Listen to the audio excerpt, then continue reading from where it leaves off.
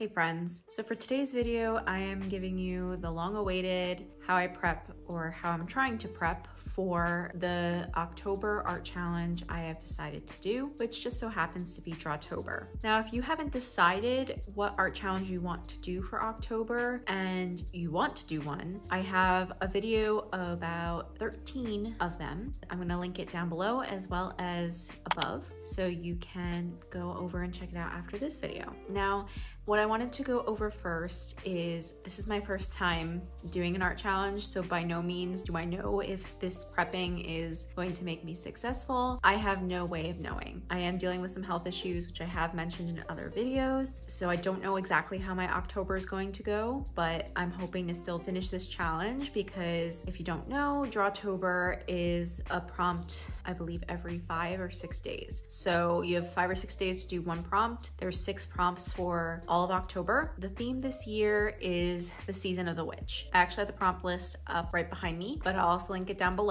so you guys can check it out. I also plan on doing some prompts from some other challenges because I do have quite a few that I like, but I just can't see myself doing the whole challenge for the month of October, at least for this year, because I do work full time. And as I said, I don't know how my October is going to go. So first thing I wanted to talk about is coming up with ideas with prompts. So sometimes we have difficulty kind of bringing words to visualizations. I know I do. When I look at a prompt list initially, like I have a couple ideas that pop into my head, but nothing that usually means a full-blown picture. Of course, there are exceptions, but I figured I'd go through a couple of the ideas I had for each of these prompts. Feel free to do your own spin on it. It's just what I thought of it. Another thing I would suggest is, looking up synonyms, looking up the words that make up the prompt. I went on Pinterest and looked up witchy aesthetics because that kind of got me in the mood, but those are just some suggestions, especially if you don't know what the word means. So if you don't know what the word means exactly, or if you, for example, I didn't know one of the prompts is about a bog. I have no idea what a bog looks like. I have a general idea, but what's the difference between a bog and a swamp? Maybe you might want to know that. So you can look these words up, look at synonyms, it helps. It also helps to kind of know witchy lore. So, I mean, the basics are when you think of witches, you think of potions, you think of flowers, potion ingredients. I'm trying to think what else. I think like witch's hat, familiars such as cats and ravens, things of that nature. Of course, you don't have to go that route. You can always spin it whatever way you want. But I'm gonna go through what I thought of for a few of these prompts and let you know. So, for the Bewitched Bog, which is the prompt for the 21st through the 25th, a couple of ideas I wrote down. And just so you guys know, this is just a journal I bought from Marshall's for like $7. It was in the clearance section. You can easily find something like this for cheap. You can even go to Walmart, I think, or the dollar store. They have spiral bound notebooks for $1. Composition notebooks are cheap. So I write down my art ideas in here. It's not specific to this challenge. I do use it to brainstorm YouTube video ideas as well. So just a good idea to have. So some of the words I came up with were witch looking up at a full moon, thinking maybe she's, her back is to us. Maybe she's naked. I don't know. I don't know if you necessarily want to be naked in a bog, but she's a witch. So maybe she does things like that. Witch hat. I was thinking her familiars with her in the water. I want the moon. I think the moon to be like kind of the focal point. I want a lot of detail on it. And then I want kind of less detail on the witch perhaps. And then another thing I just thought of is I would love to have some sort of sparkles or lights or maybe candles or like floating candles or fireflies, just some ideas I'm coming up with in my head. So another one I have, I'll do one more prompt. For the first prompt, which is Garden of Magic, and this is running from the 1st to the 5th of October. I was kind of thinking I want a cottagecore witch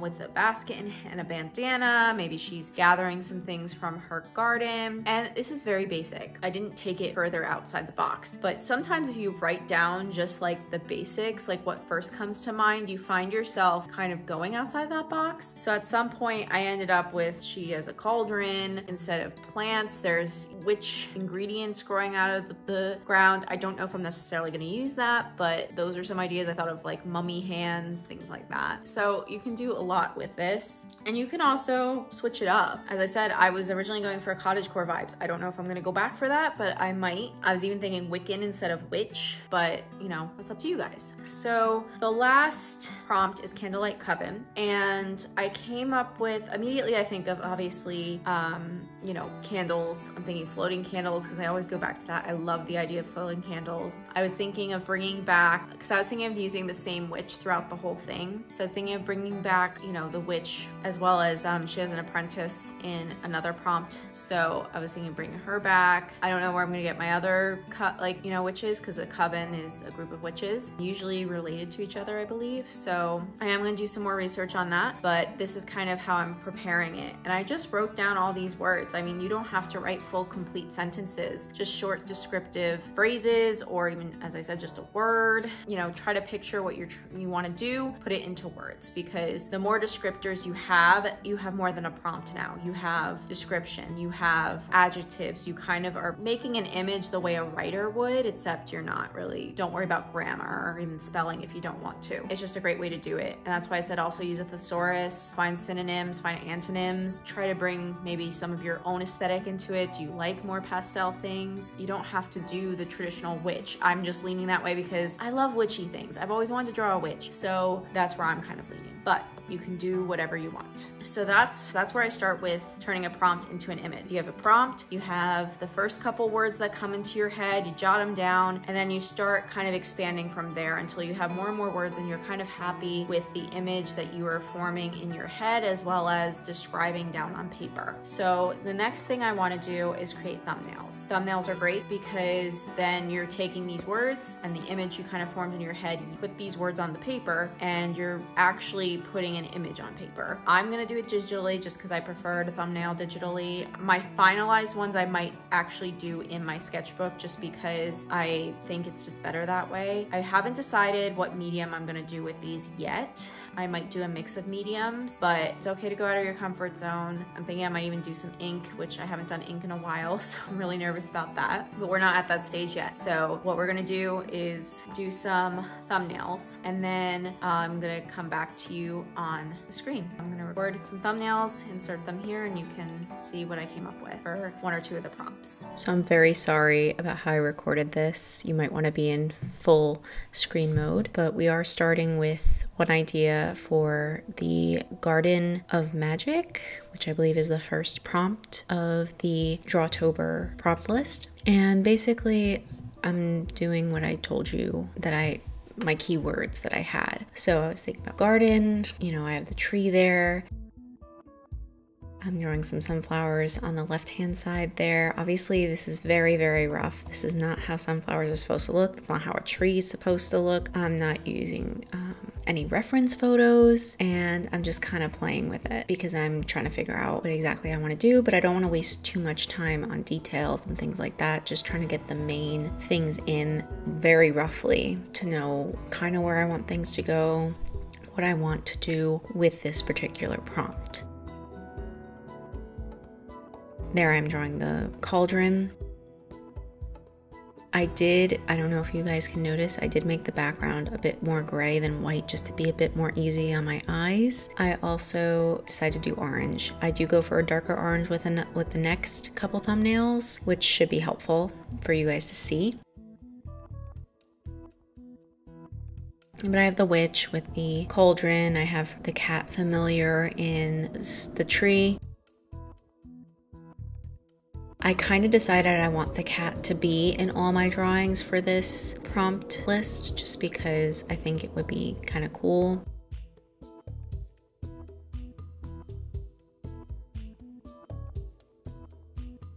I'm doing some mountains in the background, just very roughly sketching this all in. And I kind of like this idea. It was the initial idea I had when I was thinking of this prompt list.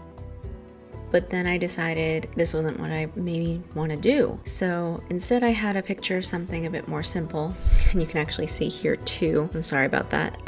We are going back into the old thumbnail, and I'm just doing some pumpkins because I wanted some pumpkins in the foreground. But I will go back to the other thumbnail. And I just had this idea of like the witch bringing a dying plant back to life. So I wanted to do like a mini comic, but keep it very simple. So like, I don't want any background on this thing. Color, maybe, I don't know. I think I might stick to the black and white. I didn't do any details of her dress, her face.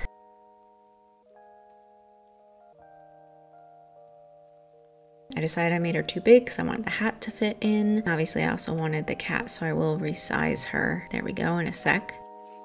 So then I started doing her hat, and I didn't want it to be like a traditional, you know, pointy, straight hat. I really wanted it to be kind of old, kind of worn. You'll see I'll add a patch there. And this is just like kind of making myself visual notes, I guess. Because as I said, I don't want to put too many details in, but certain details that are important to me, I'm gonna put in.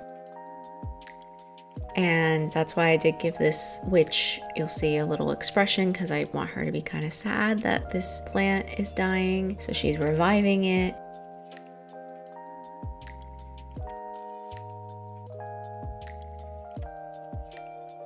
It's going to be like a 3-picture series. So the first one is her starting to revive the dead plant. And there's that little patch I was talking about. Here's the cat coming. I know these are terrible drawings, but again, we want to keep these as minimal as possible. Only the important things should show up. And here we are. I wanted to do like a close-up as the second panel of this little mini comic where we have, oh, I'm taking it off because I put it on the wrong layer. Please tell me I'm not the only one who does this. I do this all the time. So here I am drawing it again on the layer I wanted it on. And obviously the plant it's not weeping as much. And then I wanted it to suddenly just become this huge pumpkin, like enough that it shocked her. There's her hat had fallen off. And I think I wanted to make the pumpkin alive. So you'll see I give it an expression. And I wanted the cat to kind of be like, oh my god, like shocked. Obviously, when I actually do the drawing, if this is the way I go, the cat won't be off the screen. There will be more border around this, like there'll be more in the center, like the rest of the other drawings. And there we go, some thumbnails for the first prompt. So you just watched my thumbnail process. I came up with a few for each prompt because you want to kind of play around with it. Now I think once you have a thumbnail, you kind of want to think about medium. You know, do you want to do traditional or digital? And you could go either way. Personally, I want to do something a little challenging, so I might go out of the digital realm just to do something a bit challenging for me because I find traditional art a little bit more challenging if it goes beyond a sketch, but who knows, I might just stick with digital. I haven't decided myself yet. And sometimes you need to kind of finalize the thumbnails to figure out what you want to do. So sometimes you want to skip this step and just go straight to, I would say, thinking about color and what colors you want to do. Maybe do some color comps because sometimes that will decide for you how you want to go about this. I personally don't see myself doing watercolor. I just don't feel confident enough in that yet. I am leaning towards ink, specifically fine liners, things like that, but definitely do some color comps. I'm already decided I want to do, I think, black and white, but who knows? I mean, obviously you can do different mediums, you can do different color schemes. I just think I kind of want to go to the traditional route, but we'll see. I don't know yet. Sometimes you don't know even until you're actually starting the piece. Once you kind of come up with mediums and colors, then you want to actually start thinking about, okay, when am I going to sit down and do this? And that's really, I think, key in making sure you finish the challenge. Obviously, if you don't, it's not the end of the world.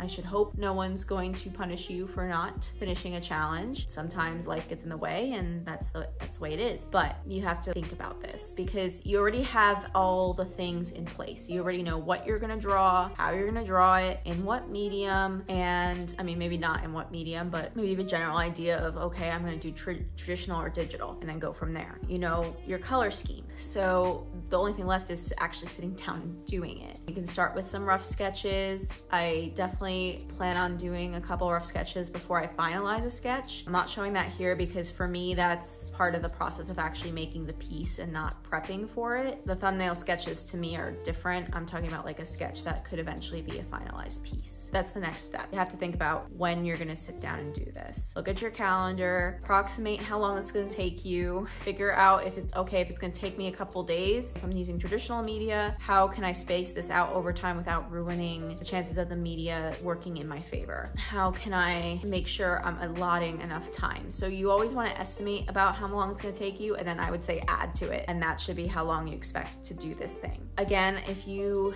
do decide to do Drawtober or any of the challenges that I mentioned, please let me know down in the comments because I would love to see your work. Send me a message over on Instagram. It's Creatively Chrissy, and that is also linked down below. If you liked this video, please give it a thumbs up because it lets me know that you guys enjoy this kind of content. Also, consider subscribing to the channel if you haven't already. I post videos every Wednesday and Saturday. I don't know when this video is going up. I'm hoping it's going up Wednesday of this week. Today is September 25th that I'm recording this. So where I am in Florida, we are expecting a hurricane. So I don't know if Saturday's video is going to be a thing, and I'm hoping Wednesday's is, but this is abnormal. So I just wanted to let you guys know that if I'm not around, that's why. If you are also in an area that's going to be impacted by storms, please get safe. Please do what you have to do to take care of yourself and your loved ones. I hope you have a great rest of your week. I will see you Wednesday. Have a great day, guys.